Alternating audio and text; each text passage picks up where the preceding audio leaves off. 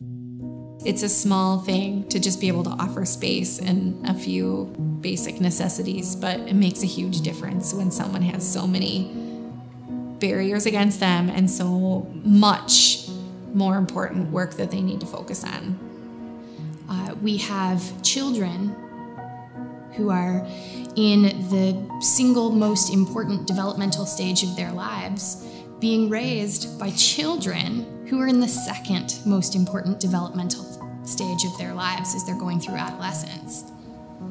You know, you really want every parent to be a great parent, and unfortunately, a lot of them are not. And the only thing that we can do is provide a safe space,